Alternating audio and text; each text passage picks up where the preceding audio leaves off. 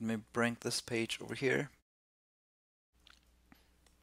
So with this window here, you'll see that on the repo we're pushing all of our new changes, we have this alert message from GitHub where it says that potential security vulnerabilities are taking part in our repository.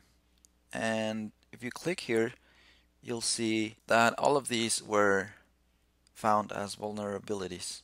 And we want to do is we want to get rid of these. So to do so, let's go ahead and first I'm going to bring up the terminal and just focus on that for the moment.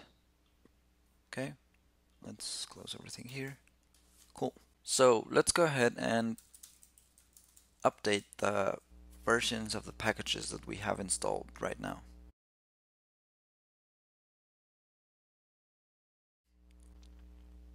Alright, the newer NPM that we were talking about earlier is now telling us about the vulnerabilities here.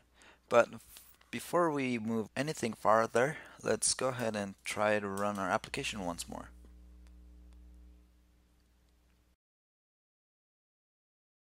Okay, the app was launched after we updated our packages there, and nothing seems to be broken just yet. In a quick kind of a smoke test. Okay, that works. Alright, so app is working. Cool. So next, let's follow this advice here to run npm audit fix to fix the vulnerabilities and see what that does to our repo. Okay. Alright. It says it added one package from one contributor, removed one package, and updated 6 in however many seconds. And also it fixed 214 out of 226 vulnerabilities in all the packages that we installed. And it also says that one package update for 12 of them involved breaking changes. So let's see what that did now. If any of those breaking changes actually affected our application. Okay, seems like it's working and we're not getting other types of errors other than this remote that wasn't able to connect or to ping. Okay, so I think we're good still. Nice.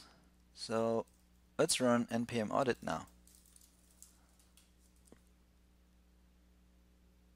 And you'll see a list of all the things that represent security vulnerabilities.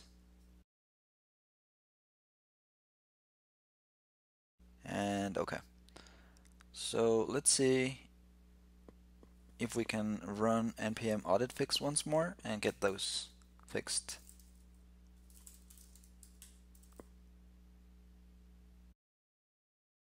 Okay, so now it updated 2 packages and fixed 9 of 9 vulnerabilities. Let's run the app once more and hope that nothing broke.